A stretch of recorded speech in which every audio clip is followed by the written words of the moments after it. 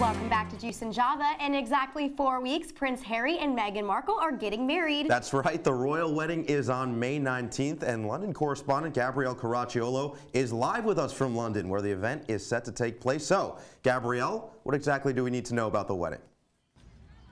Thanks, guys. Yes, I'm here in London and I'm outside Kensington Palace, where back in November, Prince Harry actually proposed to Meghan Markle inside his residence on these grounds. And now in 1 month from today, on May 19th, they are going to get married inside St. George's Chapel at Windsor Castle, which is about an hour away from here.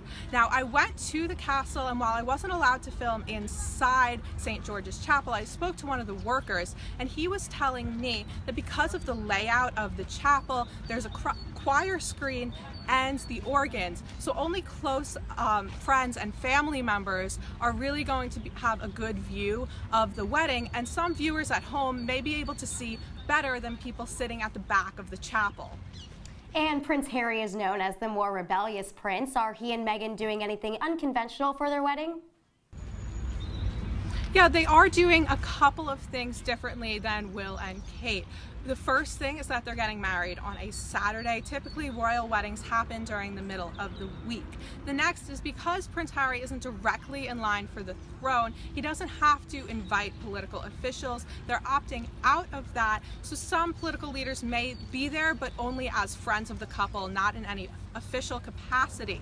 Additionally, since they're not inviting the political diplomats, what they will be doing is inviting some people from around the UK that they have inspiring stories, and they've been sharing those stories on Twitter. Oh, that's awesome. But sticking with the attendance theme, how many people are expected to go to Windsor and London for the wedding, and what security measures are being put in place? Yes, thousands of people are expected to head to Windsor in hopes of seeing the couple on their wedding day. Hotels have been booked since December, when they announced the date and location of their wedding. So of course security is going to be increased. Police are saying that anybody traveling by train, car, or bus can expect to be stopped and searched.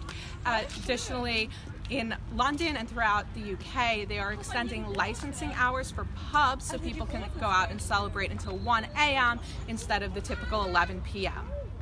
And lastly, Gabrielle, Will and Kate are expecting their third child any day now. Do you have any updates on the royal baby watch, and will she be able to make it to the wedding? Due any day now. The rumor is her due date might be around April 23rd. With her past 2 pregnancies, she did give birth a little bit past her due date, so that's any time in the next week or 2. And it is believed that they set the date of the royal wedding with her due date in mind, so she should be okay to make it to the wedding. But of course that decision is going to come down to how she's feeling on that day, how the baby is doing, and of course what her doctors have to say.